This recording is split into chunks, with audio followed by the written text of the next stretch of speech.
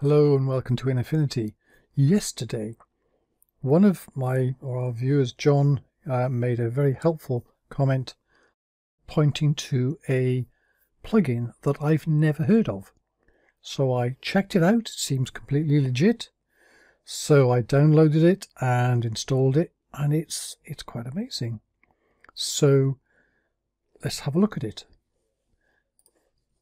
It's GMIC, or Gracie's Magic for Image Computing. Can be found here, gmic.eu. I think it's French in origin, by the way. And under here, it tells you all about it, including that it's a plugin for various things, including Affinity Photo. So if you click on the download, then you'll get to this page here, the download page. Scroll down this page here, and you will find this one. Look, picture of Affinity Photo here. So there, you click on the stable there. Notice it is just for Windows, it's not for Mac, sorry. And you get to this page, which is GitHub, which is where you get source code for programmers and so on. And then down here, this is the one you want, GMIC plugin x64.zip. I avoided all installers, by the way, because I don't want to mess around the system, and it works just fine without being installed. So you're just going to copy it, the contents, to a folder. That's all you're going to do. No install messing around. And then what you get is, when it's downloaded, this is the download. If you open that download, you get some files here and a folder with a lot more stuff in. Select all of this and copy and paste it to a new folder somewhere, anywhere you like.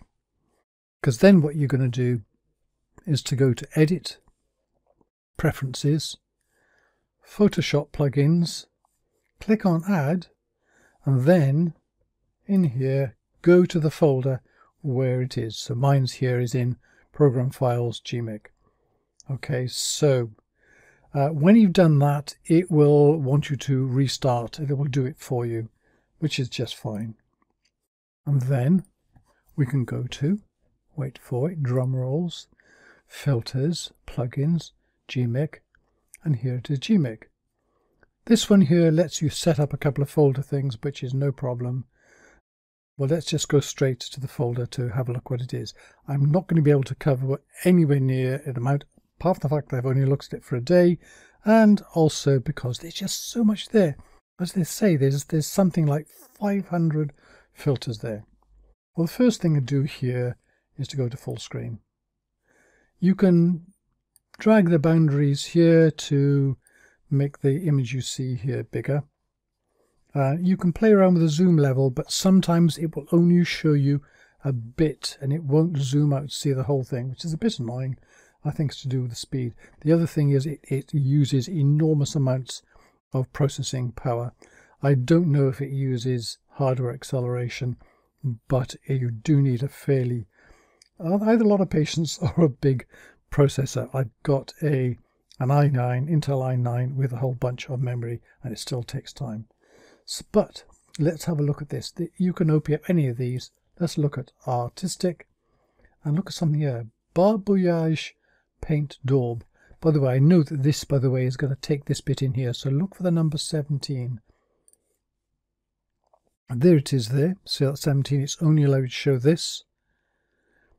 And if you wait for it, there, look at that amazing effect. There's the number 17 and all the shapes here.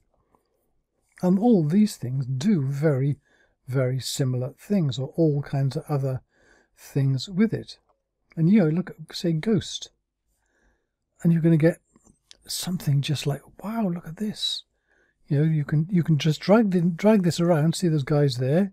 Look, you can see the shape of the person there, and all kinds of things like that. Look at all these things. These are just the art things. Vector painting. Look at this. This is like a vector, and you can control this. Here, you can bring things down here. Oh, look, that's pretty, you know, obscure. So you have to go probably near the top, but you can see it's very, very clever stuff. Let's go down one more here. And what else can we do with this? Let's do a pencil portrait. And it should give a picture here. Okay, look at that. Isn't that amazing? Then when you're done, you click OK.